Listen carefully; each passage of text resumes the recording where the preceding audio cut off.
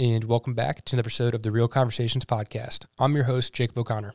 Real Conversations is a podcast for those dedicated to doing hard things and living a meaningful life. This belief is perhaps best encapsulated by a quote from the great Teddy Roosevelt. It is not the critic who counts, not the man who points out how the strong man stumbles, nor the doer of deeds could have done them better. No, the credit belongs to the man who is actually in the arena. With that being said, welcome back to another episode of Real Conversations. And today, I'm joined by Jason Illian. Jason, how are you doing? I'm good. Thanks for having me. Yeah, I'm excited. I am surprised. We were talking before we started. I'm from St. Louis. I didn't know Wichita very well when I came here. And I'm surprised of the people that I continue to find in Wichita where it's like, whoa, what an incredible story. And I have no idea they were just like hidden here in Wichita in plain sight. And, there's a lot of them, actually. You know, I'm from Dallas. And so coming up here in Wichita, I found the same thing, that there's a number of just brilliant men and women that not only are great in business, but also just great life lessons as well. And they just live in, Wichita is still kind of a little quiet, sleepy town in general. But hidden beneath the surface is a lot of wisdom there. Yeah, it's kind of that traditional Midwest, like everyone minds their own business. No one really digs too deep, and they're not going to go ask and try and pry information. So when you do find a gem, it's like, whoa, I didn't even know you were there. Yeah. So, I mean, at a high level, obviously, I did my background research. You played football at TCU. You went to the London School of Economics, became a founder, exited. Now you've got your own, co-founder your own VC firm. I would love to dive a little bit more into that and get some context. I mean, how do all of those events transpire? Yeah, well, so I guess we've got to start back. And when you look back in life, right, you can kind of see God's fingerprints all over your life, but it's never a straight line, right? Even like when you put a business plan together for your company, it's always every business plan I ever see goes up and to the right? That's how the graph works. That's not how life works, right? And the one common thread throughout my life, honestly, are just really great people that have poured into me, and I've tried to add value. And so when you look at all these different things and tried to overcome hard things, kind of even the beginning of my career, I wasn't given a scholarship at TCU. I walked on. I came on academic, and I earned a football scholarship. Basically, they told me out of high school, you're too white, you're too slow, you're not strong enough to play this game. And my answer was, just watch me, right? Like, I really wanted to do this. And I saw so many other, naturally phenomenal athletes to do this. I thought, maybe I wasn't given all those gifts from day one, but I think I can develop them. Mm-hmm. And then I just got part of a great program at TCU and coaching staffs that helped me develop. And by the time I left, I was like team captain, right? And helped grow that team. And so that's kind of very similar to every step of life. Of like, if you're really committed to something and you connect with other great people that it can coach and mentor and help you, and all those steps kind of are connected because somebody poured into me, or I did a random outreach to help somebody, and then boom, boom, boom. It kind of, life took it from there. To perform at a high level, I feel like there's a layer of confidence that has to be built. Did you find that in football, or where was that kind of built for you? Yeah, I think my parents did a pretty good job in life. First of all, we didn't come from a wealthy family. Both my parents were educators. And so they started from day one just to say, like, you're not going to be given anything. Like, we live in a society now, there's a lot of entitlement that people think they deserve something.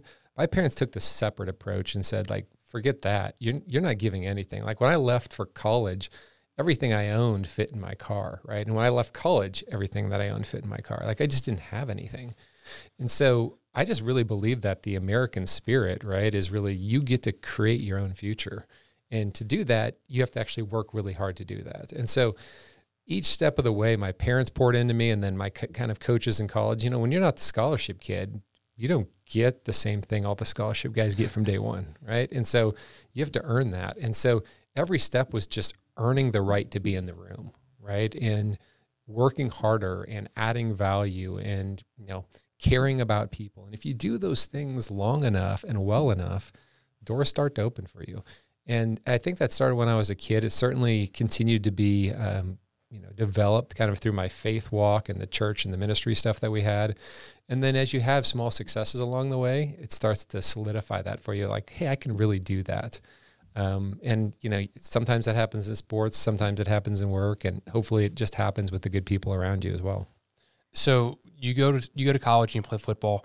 How do you end up with this incredible finance background, London School of Economics, and just very well versed in this space? Yeah. So I always wanted to play college football and then hopefully play pro one day. And I ended up getting hurt quite a bit in college, right?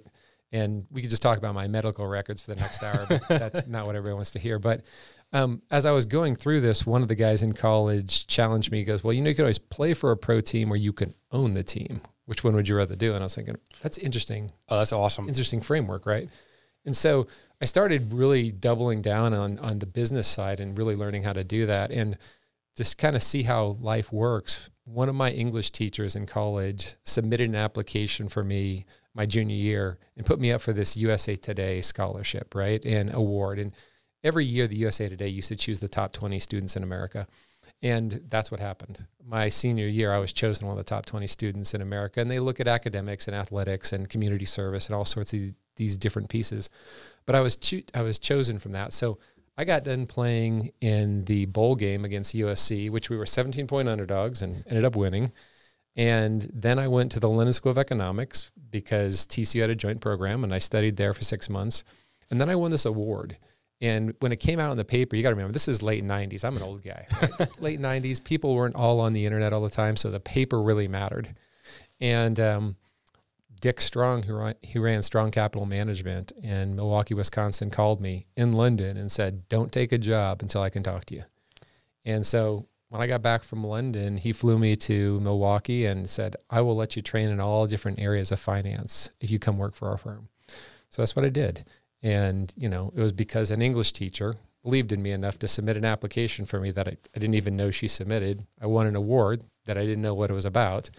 And then it kind of took me to my first job. How surreal is that experience to be one of 20 and then to get that call from a firm like that? It's humbling. I sat in that room with 19 other kids and, Shaka Smart, who was a college basketball coach, was there, and a number of other kids. And, one of the kids was working on a cure for AIDS. One of them spoke like 10 languages. And I'm like, what am I doing in this room? Like I snuck in or somehow. It was humbling. And, it was also a great experience to get around some, I would say, very intentional, purposeful young people that had a plan for their lives, right? And were really working hard. And so when you're around greatness, you kind of rise to that greatness. Some people don't, but a lot of people, if they're around that, they kind of naturally gravitate. They want to be part of that. And I think that was just a good opportunity for me to be around, 19 other amazing students from all over the country. And they were excelling in medicine and business and language and politics. And they let me be part of the group. And as being part of that group kind of helped me accelerate as well. That's incredible. So did you go then and work for that firm, or did you jump straight to the entrepreneur side? So I went to Strong Capital Management. I spent about 3+ years there. And while I was doing that, a lot of my friends were Wave 1 entrepreneurs. So they were starting firms like Napster and Friendster and all the stirs, right? Like all the first wave tech companies. And at the time, nobody knew really what was happening. This was like the beginning of the real internet, because before this, so late 90s, the internet was just a place you went to look at information. Then all of a sudden, it started to go from flat to interactive. And the internet we know today, where you have social profiles and you can buy products and you can chat, like none of that existed. It's hard to believe that wasn't that long ago. But when I started seeing that happening at that time, and a lot of my friends in Silicon Valley and other parts of the country were excelling in that, I was like, just fascinated. And so that's when I left kind of that part of my corporate life at that time to move back to Dallas and start the entrepreneur life, because I thought there's something going on here with this internet thing. I want to be part of it. I don't even know what part I want to be part of yet. I just think it's something special. Was that the .com boom you're talking about? Yeah, it was the kind of the original .com boom when everybody was diving in, and it got out over its skis, right? I mean, Webvan, they were trying to deliver stuff, and that didn't work until just a few years ago, right? Right. But it was the first wave of, hey, technology could really transform our lives. And I'm not sure I fully grasped it completely, but I knew something special was happening. So where do you go from there? You realize that there's like this trend going on, that these web companies are starting to pop up and they're having success. How do you actually turn that into a company or find one to join? Yeah, so I moved back to Dallas. One of my friends was starting a company at the time called Handango. And Handango was the first app store except for Nokia phones. So before the Apple App Store, they were trying to do this on Nokia phones, right? And Nokia at the time, they were the juggernaut. Like they were the Apple of the world, right? They were the Facebook. And he'd built the first company that was doing apps on your Nokia phone. And I remember the first time looking at, like, I could pull up my email and a spreadsheet on my phone. I was like, this is awesome. Like, wow, this is the future. Look at the possibilities. And so when he was doing that, I was starting back in Dallas, helping him on some things. I got involved with a gentleman who wanted to start a video site, a Christian video site called GodTube. And at first he asked if I wanted to be involved, and I said no. And then he said, hey, you know, I really could use some help. And a couple of my friends helped fund the first one. And so I got involved. And that kind of started my progress of building, you know, websites and building software companies. And, you know, GodTube at first this was early in the YouTube days, right? So there was YouTube and GodTube, and we were just the video site for Christian videos.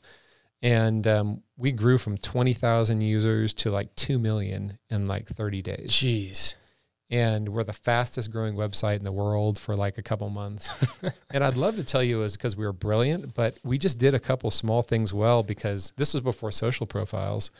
And so we just connected to that address book where you could just share it with all your friends. Right. And it just went viral. That is crazy. So what was your role within that company?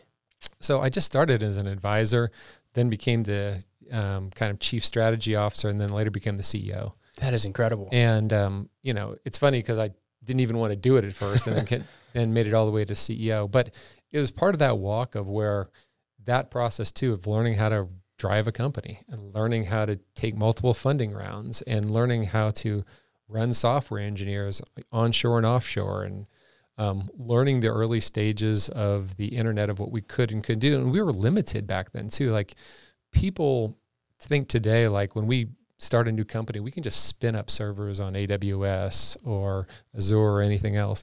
Back then we had to host our own metal, right? Like, everything was hard. And it's become so much easier. I mean, you can spin up a whole company now for thousands of dollars, tens of thousands. From your bedroom with one computer. Yeah. I mean, look what we're doing, even podcasting. You couldn't do this even 10 years ago. And so the technology's come so far along that it's kind of become ubiquitous. But back then it took millions of dollars just to get these things off the ground, because it took so much physical person ability to launch these sites and these companies. And so that was kind of my first foray into like learning how to lead and learning how to build software companies. Was GodTube acquired? It was acquired by Salem Communications. Okay. Which is one of the larger Christian websites in the world. And that was a huge, interesting ride. I mean, what I always tell people when they're like, was that a huge success? The answer was, you know, in the scheme of hitting a home run to like a single and double, it was like a single, right? And because we got caught up in the 2008 financial crisis, right? Jeez. And this was when everybody was cutting huge amounts of their staff, and we had to do the same thing. And for me, it was a huge learning curve of like, hey, you can have your investors pushing you to spend lots of money, and they were like, spend. And I remember being in board meetings saying like, why are we spending so fast? Like, we need to slow down. But everybody was like, we'll just give you more money. That's great until they don't. Right? Like, until it actually hits the fan. And that's what happened is, you know, one of our key investors who kept telling us to spend showed up one day and said, yeah, we're not giving you any more money, after they just told us to spend everything we had. Right. And so I think that's where I learned that you have to be very discerning and judicious as the leader, that you can't get caught up in FOMO and what everybody else is doing. You have to be really thoughtful about, how does this business generate capital? How does it grow? How does it add value? And if you can do those things well and long enough, then you can potentially, you know, build something that truly is a home run. So you hit a single, you've got those learning lessons, and you got your beak a little bit wet. Maybe your interest has peaked. Where do you go from there? Yeah, so we did that. We sold the company. Then we started another company called Bookshout. And Bookshout was kind of a B2B ebook company, but that wasn't the original vision. The original vision was, at the time, was a social reading platform, saying the same way that you have social profiles, what if we shared a book? And some of it just came down to like, hey, if we're studying in class together, can I see your notes? Can you see mine? Or, hey, if we're reading the same, you know, Elon Musk book, can I see your notes? Or how cool would it be to see Bill Gates's notes on Elon Musk's book, right? So that's how we launched. We got it going. We really couldn't make it work. Like, people didn't want to like share each other's notes. And we're like, why? They want to share on everything else. Why not this?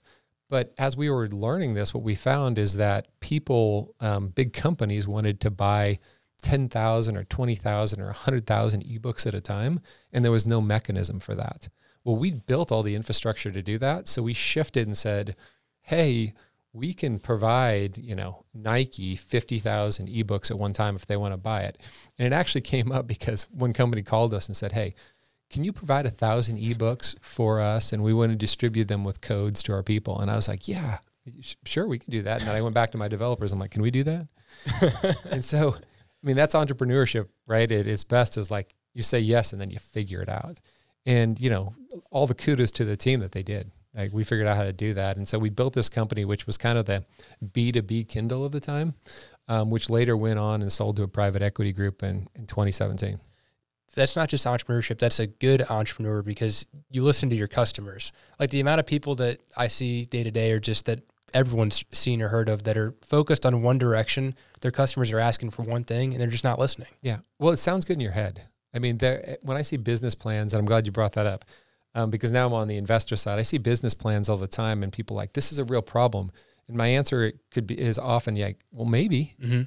And that sounds good in your head, and it even may sound good to me, but what does the customer say? Because there's a lot of things that I think should be fixed, but people don't buy, or they don't value. And so you really do have to hear what your customer has to say. And honestly, I wish I would have learned that even earlier in life to say, hey, I've got an idea, just go test it. Don't spend a whole lot of time. Don't spend a whole lot of money. Just, get out there, test the market and see what it tells you, and then build what it is and iterate so that you can get it to where somebody wants to spend a lot of money with you. And it's not just test the market, it's have a good group of advisors that are going to be honest with you. We had to read a book last year for my capstone class before I graduated called The Mom Test. And it's this idea that, your friends and your parents, especially your mom, any idea you bring to her, she's going to be like, oh, that's the greatest idea ever, honey. You should go do it. Everyone's going to love it. But you need people like that are going to be brutally honest with you. And I don't think someone's really your friend or a true advisor if they're not willing to share that truth with you. Yeah, I think you hit the nail right on the head that you need advisors that are not, they like you, but they're not enthralled with you, right? They respect you, but they're not afraid to tell you you're full of crap, right? And you need to marry somebody like that too, right? Mm-hmm. And you need to talk to your kids like that. Like they need to know if they're doing well, like encourage them, but also remind them they're not Michael Jordan yet. Like if you want to be Michael Jordan, you got a lot of work to do. Right. And so you want those people in your life that are not afraid to tell you the truth, and you got to keep them around you. And what I've found is that A people, like level A people, they want those people around them. B people don't. B performers, they want C and D people around them, right? Because they don't want to know the truth because then they have to act on it, right? And so people that are kind of B players, they're not good leaders. That doesn't mean they don't add value. It's just that real leaders have to take hard truths, take it to heart, and make adjustments. And that's not easy. I was just about to say that. I don't want to say it like that's easy, just have people that tell you the truth. Like the truth really hurts sometimes. Like you can really question your identity and who you are and what you're trying to do when someone that you trust says something contrary to what you may believe. Yeah.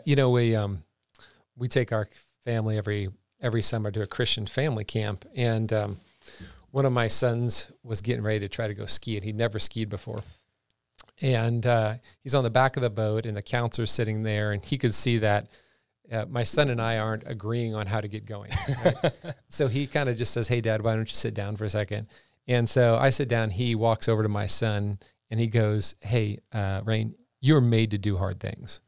And I just kind of stepped back and was like, man, that man just dropped a truth bomb on my son. And I saw my son shake his head, and he's like, you're made to do hard things. So here's what we're going to do. We're going to get out there, and we're going to pull you multiple times. You're going to get up. We're not getting out until you get up. And I just watched him walk my son through this. And I think, and actually we have this saying on our wall at a house, it says, you're made to do hard things. That's awesome. Because it's only through the hard things that the greatness really becomes, right? And you don't get stronger unless you put more weight on that bar than you think you can to start pushing it, right? You can run further than you think you can, right? You can work harder than you think you can. And so, putting yourself in those situations and surrounding yourself with people that will push you, you just have no idea how much better you can be. I love that. That's like my thesis for life. Yeah. So yeah, good. It's awesome. So you get acquired by private equity. What's next? Yeah. So we get acquired. We're in Dallas. I'm newly married with a couple kids, and we just built a home in Dallas. And my wife and I were like, hey, let's take a little bit of time off. And my wife and I spent quite a bit of time spending in ministry and philanthropy, and we're helping, and thought, hey, we'll just either build another business or do this again in Dallas. And one of my friends was living in Wichita, Kansas, and he worked for a small place called Koch Industries. Real small. Yeah, real small. And he's like, hey, I know you do a lot of stuff in tech. Would you come up here and talk to some of our execs about what you do? And I was like, yeah, I'll be up there in a couple months. My wife, Alicia's from Wichita. And so I'm like, I'll be up there to see family. I'll come see you. So we did that, and a 30-minute conversation turned into like 3 hours. And he said, hey, that's great. Will you come back and do it again? And, for your buddies, of course, happy to help. One thing led to another. And next thing I know, find out that Koch wants to build a growth and venture unit and ask if I want to come up and help. And so, that new house we just built, we put on the market, and we moved to Wichita, Kansas. And, I guess the rest is history. There's nowhere more attractive than Wichita, Kansas. Yeah. Listen, I was in Dallas, and I love Dallas. And when I moved to Wichita, I remember thinking, my wife's from Wichita, so she'd asked many times, would you ever think about moving to Wichita? And being an entrepreneur and technologist, I always said, what am I going to do in Wichita? Like, not that a lot of tech companies running around here. But this door opened, right? And since I've been here, and you and I talked about this before we got on air, I've been just amazed and shocked at the number of amazing entrepreneurs and executives in Wichita, Kansas. It's incredible. And the number of people that are either from here or have spent time here. So Steve Case, who founded AOL, he spent time in Wichita, Kansas, right? Like the guys that run Cargill lived in Wichita, Kansas. I can go down this list of like 15 or 20 people that I know that are either from Wichita or lived here. And, I never thought of this I knew it was geographically the center of the U.S. I didn't know it was like the starting point or jumping off point for so many great businesses, but it really is. And I think part of it is just people in Wichita are just hardworking, down-to-earth people. Yeah. And because of that, they've been able to either start great businesses, be part of great businesses, or launch great businesses. And so my family's loved it here. As we were talking about how I ended up in Wichita, I mentioned to you, I didn't even know Wichita, Kansas was a real place. Like they had that Final Four run, and I heard of them maybe once then. But then I received my Jabera scholarship for entrepreneurship here. And whenever I was talking to the faculty, I was like, look, I don't even know what Wichita is about. I don't know where it is, what you guys do. And one of the things they shared with me is that Wichita State University has the oldest entrepreneurship program in the country, really? In the entire U.S. I did not know that. And so, we have this deep, rich history of entrepreneurship that many people still don't know about to this day. Right. And the entrepreneurs that build businesses here, they build real businesses, right? Like they thought from day one, like, how does this generate capital and add value and touch people's lives? And so it is a great place if you want to come learn because people are willing to share. Yeah. Back to Koch Industries. If you don't know, a lot of my listeners, again, are back from St. Louis, where I grew up. They flip-flop back and forth between like number one, number two, maybe number three of the largest private companies in the U.S. And so they just have this giant balance sheet. So what is it like for you to go to this giant company and help lead up this new investment arm? Yeah. So, it was certainly another humbling experience, right? Because you come in here from day one and you sit down with Charles Koch and his son and figure out how are you going to invest potentially billions of dollars. And that's what we did, right? The original vision was super broad, which doesn't surprise me because Koch and Charles is a genius. And so he basically said, I want to do best investments at any stage and any time. And I was like, oh man, we're screwed. Like, how am I going to do that? But fortunately with Chase and myself and a few others that we hired, we built out a team that, put about, I guess, $3 billion to work during my time, built a team of 20 or so investment professionals. And we were able to build an incredible network. And where I spent quite a bit of my time was at building our network. So spending time with other venture capitalists and entrepreneurs and family offices and just other groups to really triangulate who are the best entrepreneurs? What are the best ideas? How are they growing? How can we add value to that? And, I also learned a lot from Charles because he had kind of the MBM or markets-based management, and it was his framework for doing building businesses. And so when somebody like that picks up a business at 20 million and grows it to 150 billion, you may want to listen, right? He may have something that you can learn from. And there was lots of great frameworks and models that he used to kind of think about the growth of Koch Industries. And we tried to employ as many of those we could in KDT, which was our growth and venture unit there. And so it was a tremendous learning experience, and also a great way just to interact with some of the best entrepreneurs all over the country.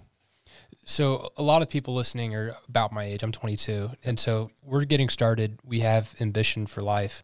And you casually mentioned investing $3 billion through KDT. What is it like working with that amount of money? It just seems surreal to me. Yeah, it's funny.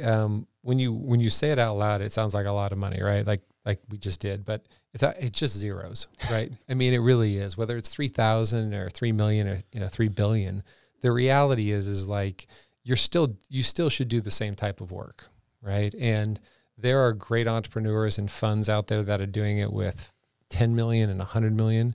We just had a bigger balance sheet, right? And so with that comes also a great responsibility, because you have the responsibility to create a tremendous impact and transformation. And so we took that seriously. They still take it very seriously at Koch, which I'm very grateful of. And I think Chase has done a great job kind of growing that team out at KDT to continue doing that. But once you get there and you realize that you have a lot of capital to put to work, at first you're excited, and then you realize like there's a responsibility to get real returns. Mm-hmm. And when you have a lot of money to put to work, it's hard to make really good returns and to invest in the best companies. And because the best companies always have people fighting to get them in it, right? So you have to be very strategic and thoughtful and relational to know those best entrepreneurs and get a seat at the table.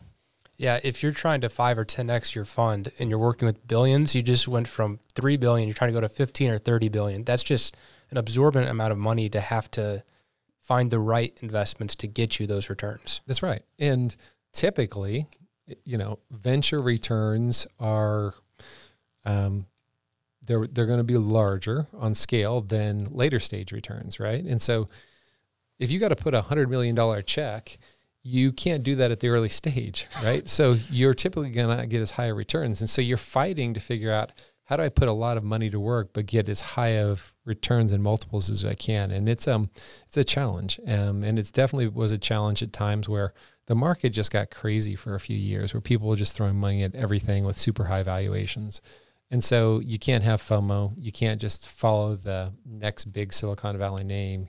You really have to do your homework yourself. And I think that's where the biggest challenge lies for any firm, Koch not being any different. Right. So now you're still on the investment side, but I would argue you've made a jump back to the entrepreneurship side.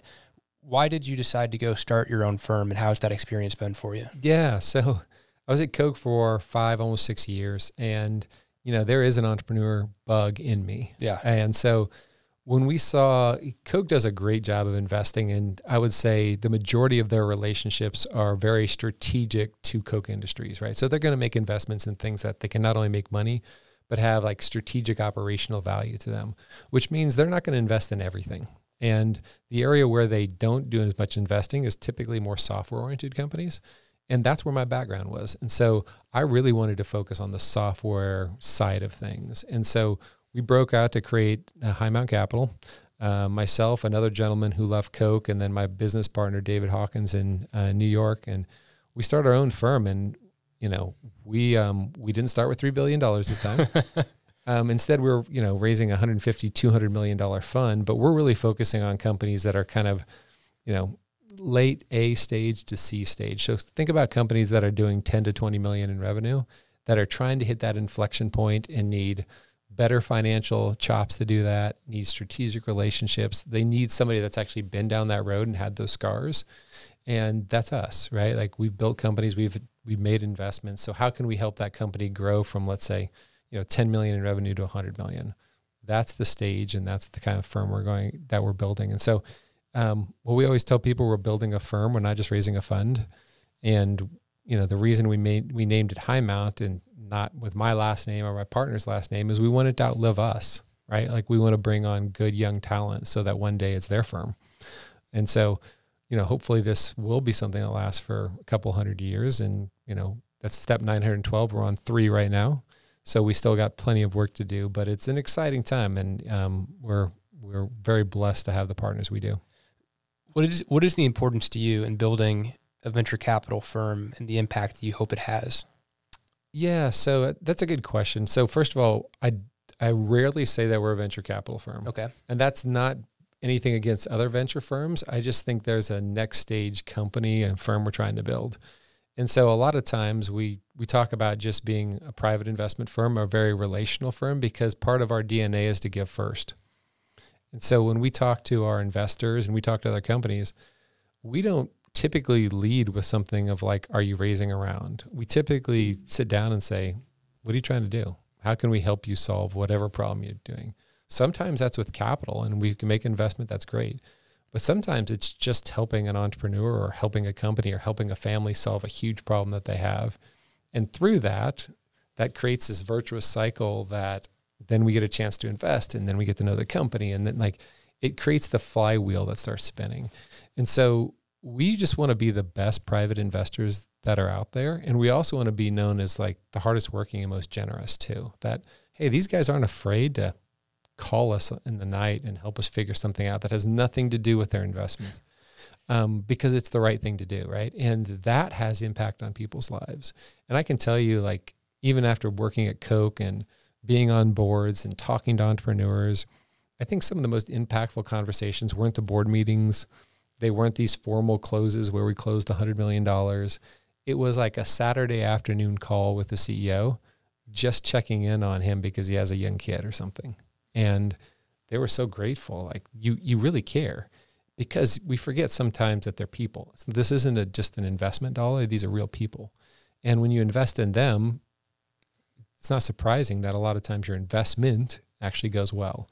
And so we're constantly challenging ourselves to say, how are we investing in the people in the companies that we're in? And how do we invest in people that maybe we're not even invested in those companies, but we just care about them. We think they can have an impact. How do we invest in those as well? And so if Highmount can be known as those things, then I think we've created success. Yeah, that is the criticism that this industry often faces, is that it's just ran by executives at the top of an ivory tower that are only concerned about how many zeros are on a piece of paper. And they've completely removed the human element and aspect of that relationship. Yeah, there's a quote by George Washington that says, few men have the virtue to withstand the highest bidder. And, this was coming from George Washington, who they wanted to make king at the time, right? They didn't want him just to lead the country. They wanted to make him king like England had. Right. And he said, no, that's not how this country should get going, right? I'm happy to serve, but I don't want to be the sole one in control of this. And I think that same mentality needs to be part of our investing world, where we're just stewards. Like, the families and the institutions that give us capital to invest, it's not our capital, it's theirs. And so we should have a mindset that this is yours, that we're stewarding well for you, and I hope to give it back at 5 or 10 times. And I'm going to work hard to do that. But we're going to have real conversations. That means there's going to be ups and there's going to be downs. And you should be prepared for me to tell you both. And if we can have that kind of transparency and hard conversations, then I think we all succeed. And there'll be years that are much more difficult than others. I mean, once you've lived through enough cycles, you realize it's not all rainbows and butterflies. Building great companies is exceptionally hard. Finding great people is exceptionally hard. You have to create alignment of incentives. You have to create mutual benefit. You have to work for longer periods than people typically believe. We always tell people companies take twice as much capital and take twice as long as you think. And so if you bake all those things in, it doesn't guarantee success, but it puts you in a good position to have success. Yeah, I've always heard that the opportunities in the down market, and that, I think it's wealth is made in the down market and collected in the up market, is the saying of how it goes. And I think that what's critical to that is identifying who do you want to bet on. And with you seeing so many different founders and entrepreneurs, I'm sure you start to recognize characteristics of what makes a good founder or a good entrepreneur. What would those be if you had to think of a couple? Yeah. Well, the down market thing and how we think about it, like, what's your mental model or framework? I once asked Charles Koch, because he's built such a tremendous business. Like, how do you think about this? Or how did you build a $100 billion private company? He just looked me in the eye and goes, for too long, Jason, we just painted our ass white and ran with the antelope. And I was like, okay, that's colorful. What do you mean? And really what he meant is like, when everybody else pulled back, we pulled back. When everybody else poured in, we poured in. He goes, we weren't contrarian. We didn't think for ourselves. He goes, it took us a lot of years to start building our own framework on how to invest. And, you know, I was fortunate to kind of be in the back half of Charles's career there. So I got to see how he implemented that.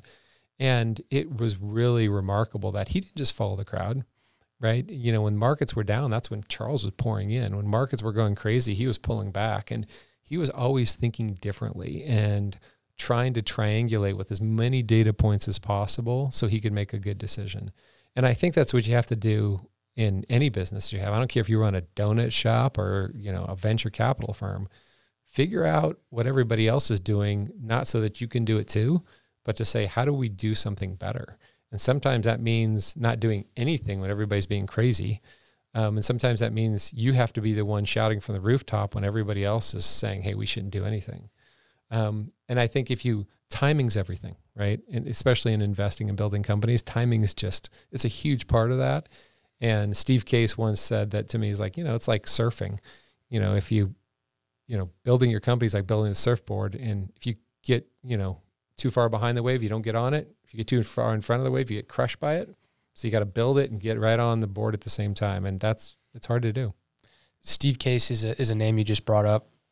I think it'd be beneficial for you to explain who he is. Yeah. So Steve, sorry. No, you're good. I'm an old guys forget this. So Steve Case was the founder of AOL. Mm-hmm. He was actually one of the gentlemen that actually lived here in Wichita for a while too. He worked for Pizza Hut at the time, and he had the craziest, and I'm going to get this wrong, but his story was he worked for Pizza Hut and he was like head of pizza innovation or something. And I told him, I'm like, please tell me you have that shirt, because I'm like, that's a classic shirt if it says pizza innovation on it. But he started AOL, right? I mean, he was the guy that got us all on the internet. And, you know, way back in the day, getting on the internet and, you know, being able to surf it, there was no easy way to do that. I mean, Mark Andreessen and Mosaic and stuff allowed a web browser to be there, but somebody had to connect us to it. And AOL was kind of a big piece of that. And so Steve now runs a fund that invests in companies all throughout the U.S., and it's called Rise of the Rest. And so he doesn't believe great innovation happens at just the coast, and I agree with him. I think it happens anywhere, everywhere, and anywhere. And so the question is then, how do we invest in those people that may grow in Wichita or Columbus or Abilene or any of these smaller areas that maybe aren't known for great Silicon Valley companies, but that doesn't mean the next one can't come out of there. Yeah, one of the things that he talks about and that I often ponder is like, how do you build a community? Like everyone says we need to invest more in the Midwest and that it's easier to raise money on the coast, and if you want to be successful, go to the coast to start a business. It's like, how do you change that mentality and actually put the framework and people in place to make that statement not true? Yeah. That's a multifaceted problem. And it's one that I've taken a look at and studied and still don't have all the answers to, 30 years into doing this. But what I'll say is if you look at the great tech ecosystems, and Silicon Valley is kind of number one, but if you look at the other ones that have grown up, so Boulder, like what's happening in Boulder, Colorado, or Austin, Texas, or even New York. In Miami's done some in the last year, but there's a number of things that are part of that. And one of them is like, you need 2 or 3 big champions that are willing to go out there and put their name and resources and money on the line. So, in Boulder, Colorado, that's Brad Feld, right? He moved out there, landed in downtown Boulder and said, I'm going to stay here. And he invested his own capital. He brought in other investors. He was also attached to a university, right? So there was young talent that could be brought into it. So there's a big voice, right? Like Brad, there was access to resources and people like a university. There were other people willing to take risks, so other investors. And so you need these elements in there. And so for Wichita, as an example, to be successful, well, it has Wichita State, so that's a good running start. It needs 2 or 3 big names that are willing to like put their neck on the line and shout from the rooftops that like, hey, we're going to do it here. So that hasn't really happened in Wichita yet. I think there are some people here that can, but they have to be willing to do that. And then you have to have some people that have been successful in other businesses saying, hey, I was good in oil and gas or real estate or minerals or whatever. I'm going to put a couple $1,000,000 into this too, because it's important. I may not even fully understand it yet, but I'm going to put some money to work so that we can invest in the community. And that begins that flywheel effect. And, you know, another place that's growing up a lot is another good example for people is if you go to Bentonville, so home of Walmart. Yep. Most people think it's just the home of Walmart. It is not anymore. It was. Now, if you look at what the Walton family's done there, you can live, play, eat, work. There's tech companies. There's cool things happening. It's completely changed in the last decade. And I give all the credit to the Waltons, primarily Stu and Tom over there, that have said, hey, this is our home. We want this place to rock. I want you to be able to come here, bike to work in a cool tech company, you know, have great arts, have a cool airport, go to school. Like, they're like, we want all this here. And so they've poured, you know, hundreds of millions of their own dollars back into their community, and it's transforming it. And listen, I'm there in a week or so to spend time with some people that are there. And I'm like, this place is awesome. And it was just because people doubled down and dedicated, did the hard thing, and spent a decade plus of their lives pouring into it.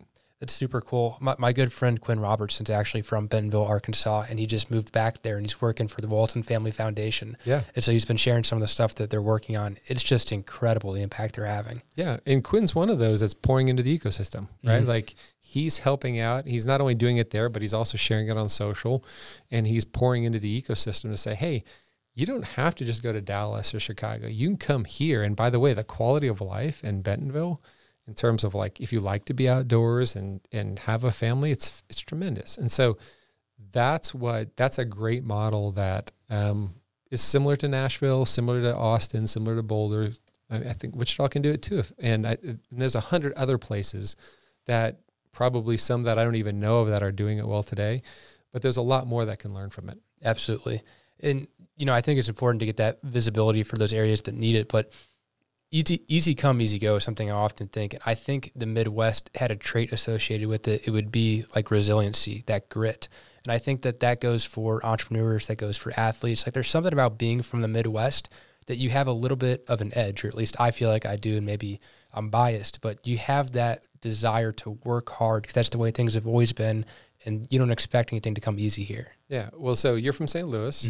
There's a company in St. Louis called Worldwide Technologies. It's a multi-billion-dollar technology company that grew up in St. Louis. People don't even hardly know about it, but it's a huge firm, right? It's a massive conglomerate that was born in the Midwest by a gentleman by the name of Dave Stewart that most people don't know about. You know why? Because he just put his nose to the grindstone and just built something, right? And so you don't need all the celebrity and all the notoriety. Sometimes it's just blood, sweat, and tears and getting to work. And it's funny, people always look at these things and like, it's an overnight success. They miss the 10, 15 years that you put into it. They just saw it become a success. And I think a lot of Midwest entrepreneurs, that's kind of their DNA. It's like, they're not trying to, you know, be the biggest celebrity or have their name in lights. They just want to build a great business that serves people. And if you do it long enough, who knows, it could become a multi-billion-dollar company. I love that. Jason, as we start to wrap up, I have two questions for you. The first one being, where can people find you online if they want to connect or learn more? Yeah, so probably the two best places is you can always find me on Twitter at Jason Illian. You can also find me on LinkedIn at Jason Illian.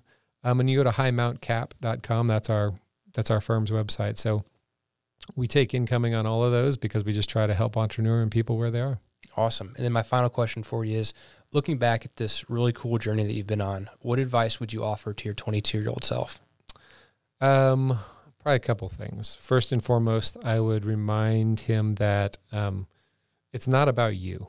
Like, I think when you get started as an athlete or an entrepreneur or whatever, you start to think, hey, this is about me. Look at how great I'm doing in the company I'm building.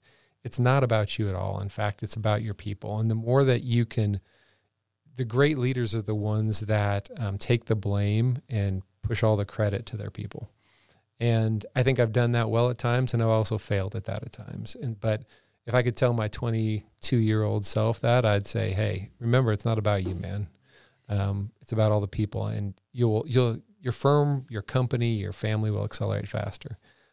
2, I would tell my 22-year-old self that it's not just about business too. Like, you're also going to be raising a family, and you have other real relationships that matter just as much. And as men, we get really caught up in building our companies. And I often challenge other guys to say, do you spend that much time planning out the week for your family as you do in your company?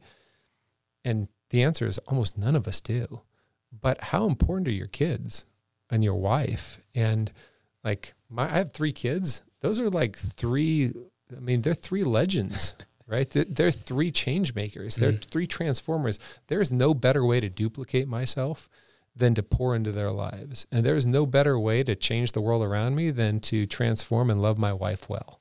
And I think that sometimes we get so caught up in that, hey, the only way that me as a man or me as a person can change is to build this company. And I'm like, that's not the only way. That is part of it. That is part of your call. But the other part of your call, if you're going to be married, is like to pour into your wife, to pour into your kids, to pour into your community. And if you do that, just watch the change that happens around you. And I see that with my kids now, is like they're 15, 13, and 11. So they're all growing up to be young men and women. And they're becoming real strong men and women now, men of character, women of virtue. And I don't ever want to downplay that, because I hope that when people look back, they see, well, yeah, Highmount was cool and Koch was cool and those companies were cool, but did you see that family? Did you see what they became? Did you see the lives that they touched? If we can be known for that even more than the business side, I will be an exceptionally blessed man. That's really cool. Thank you for coming on, Jason. Yeah, thanks for having me.